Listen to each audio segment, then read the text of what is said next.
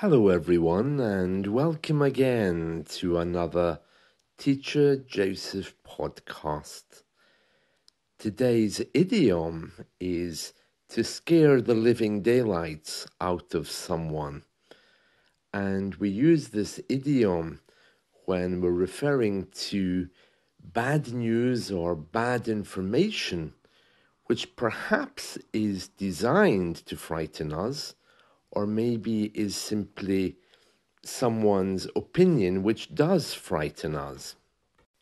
To scare the living daylights out of someone is a little bit unusual because we never usually use daylights with a plural form. Usually we simply refer to daylight. To scare the living daylights out of someone is fairly common. Now, over the last hour, I've been watching BBC News, and that's quite enough to scare the living daylights out of me. In the space of 1 hour 30 minutes, they've shown twice a story from different parts of the globe about global warming and how temperatures are going up.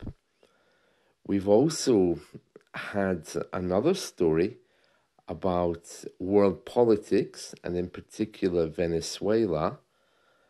A Mexican shot dead in Acapulco, and 50 whales washed up on a remote Scottish island. Now, I suppose whether these stories are designed to scare the living daylights out of us or not, one thing is for sure, that they all seem to have one thing in common, and that is that they're very, very negative. So with that in mind, I'm just wondering what that does to our learning English process.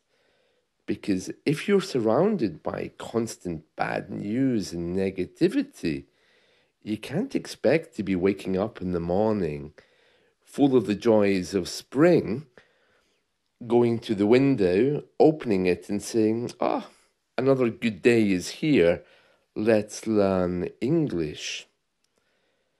For those of you who don't know, the BBC have recently changed their approach to broadcasting. They've decided that the 24-hour BBC rolling news channel is now more and more going to be based in other countries. So even though I'm watching news about the UK, it's being presented to me from Singapore. Many people discuss this, and some people think it's good, others think it's bad. It's probably not important, but the quality of the news is almost certainly enough to scare the living daylights out of people, or to frighten the living daylights out of people. If the BBC is able to report news from all over the world, then it seems to me that there must also be good news rather than bad news. And this is also a bone of contention with people. A bone of contention means something which is very deeply divided. So, how do we come to the table of learning with this kind of almost schizophrenic attitude of extremely bad news at every moment? Well, as I've discussed in other podcasts, purity of mind is something which is almost certainly a strong requirement when it comes to learning. Because every belief and thought that you accept into your reality is going to show in other areas of your life.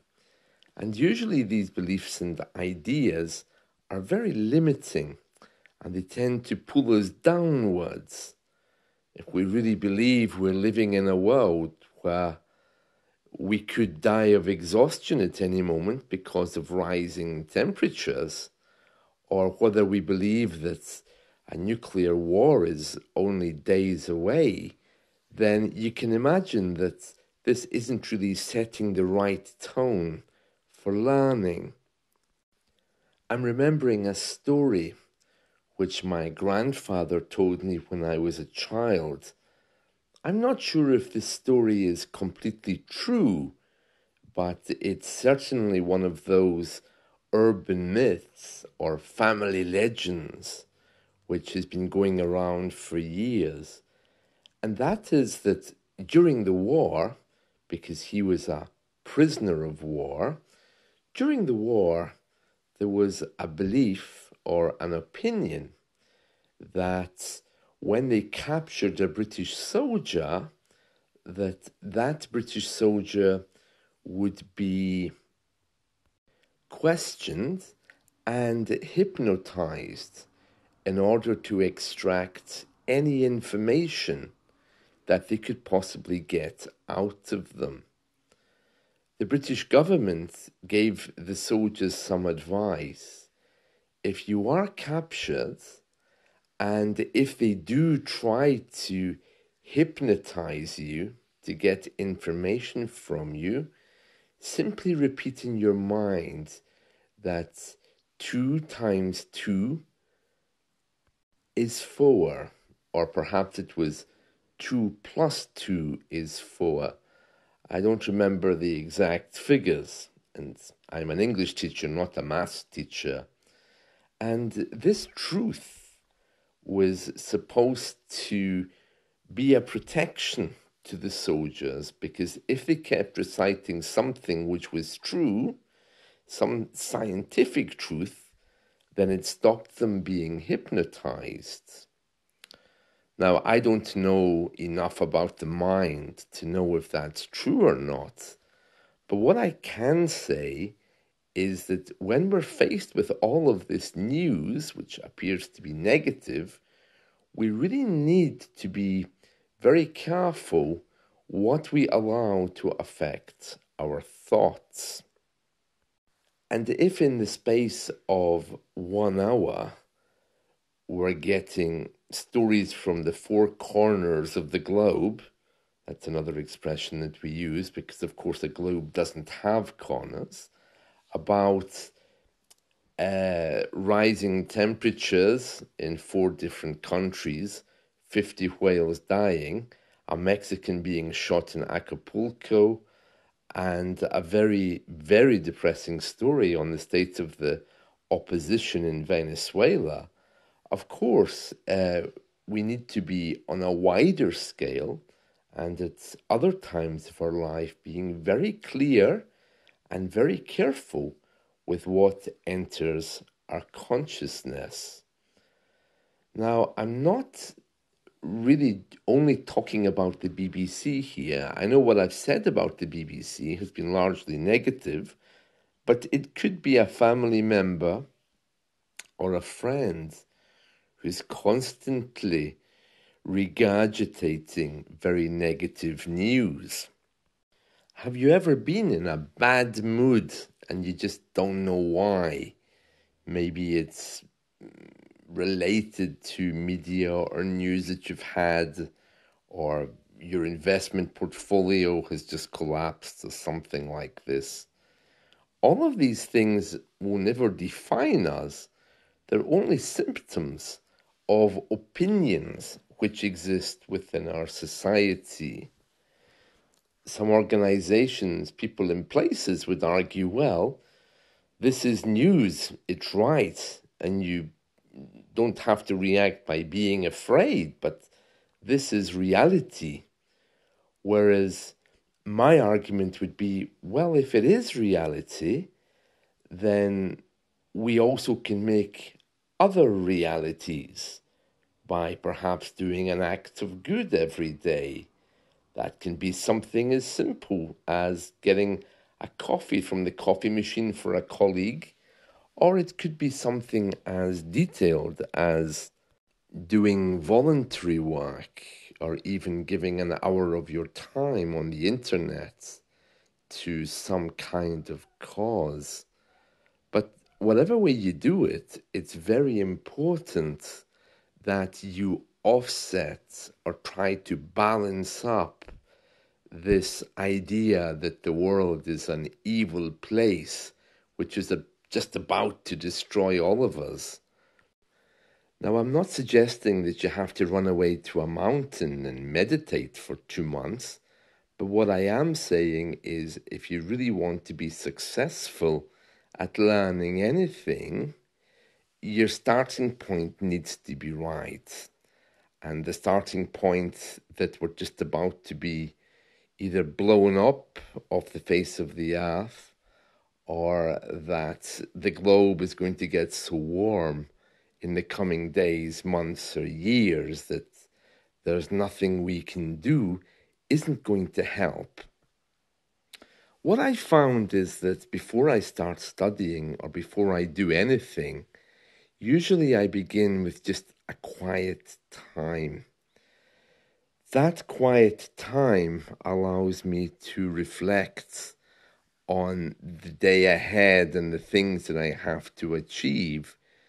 But more often than that, what I'm really aiming for is to have a time of quiet, a time of nothingness, a time where there's no bad news or good news, there's no thoughts about my day, there's just a time of quietness.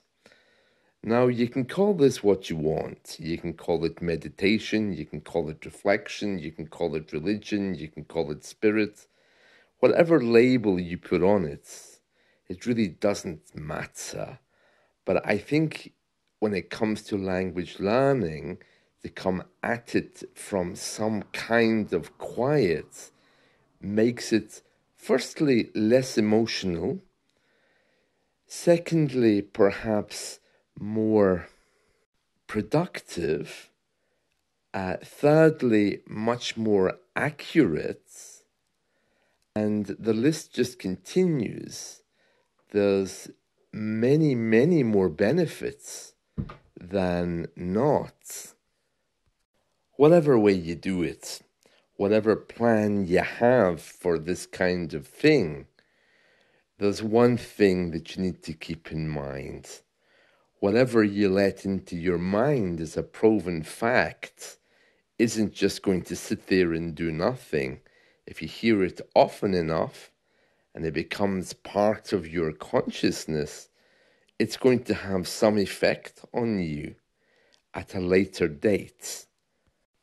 So to use another English idiom, the buck rests with you.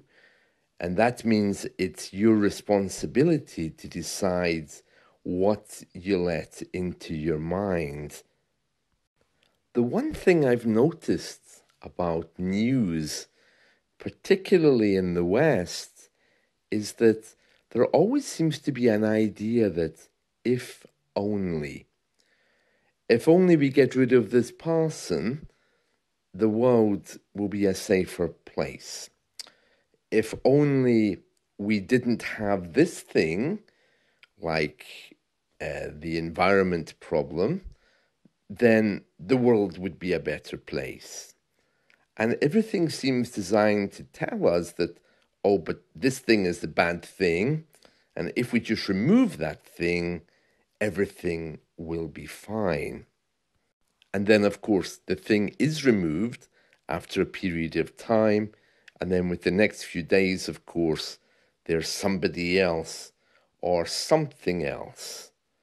So it seems to me that the way news is presented to us with this idea that, oh, if only we could do this and if only we could do that, leaves us feeling kind of helpless because they're not really offering any solutions. It's just, oh, if only, if we only could just fix this one thing, then the world's going to be a much better place. Perhaps you've often thought about that regarding your English as well. One thing that I often hear is, oh, if only I could live in a native speaking country, then my English would be great. Well, I have news for you, and that is that, well, even if you did live in a native speaking country, I can guarantee that within minutes you would be speaking your own native language and would surround yourself by native speakers, and you can't avoid that. I've heard people saying, oh, no, that won't happen to me. Of course, I will avoid people who speak my language, and I will only ever focus on English. I'm sorry to tell you that the world doesn't work that way, and neither do we. Automatically, without even thinking, we set ourselves up to meet other people who are the same as we are. In fact, we attract them. It's one of these weird laws of nature. It just happens. The reason why it happens is because it forms our security, which we need to feel safe. And although some people may be able to avoid or limit contact with their own language, the stresses of living in a new country and also the dysfunctional social structures we have in the West means that very soon you'll find yourself in front of a computer wondering what's happening back home in your own language. What if we learned to live in the moment and learned that there was no tomorrow to work towards and no yesterday to try to forget about? I wonder how that would change our view of learning. Just to sum up, if you really think that learning English is just something in a box that you do for between 5 minutes and an hour every day, you'd be very much mistaken. It's hooked up to your psychology. It's hooked up to your life. It's hooked up to your opinions and belief systems about what you're able to achieve. And what you're able to achieve is all hooked up to what you hear in the media and your experiences. Whether you think someone over 40 can learn or not, whether you think people over 50 are twice as likely to get dementia, or whether you listen to the next reports, which seems to reverse what you heard in the first place. It's really up to you to formulate your own ideas and belief systems. And when you do, they have a knock-on effect to your English learning. That's it from me. See you all soon. Bye.